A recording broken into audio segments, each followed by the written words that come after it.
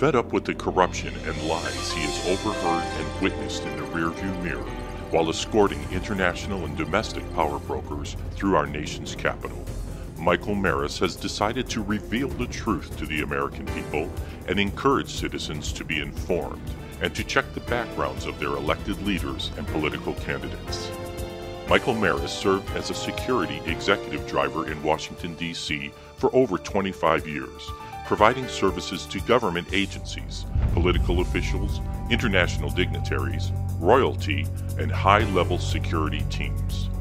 His phone has been tapped, he's been under surveillance, and he's sure he's on more than one government watch list, not because he's a terrorist or not loyal to his country, but because he knows too much.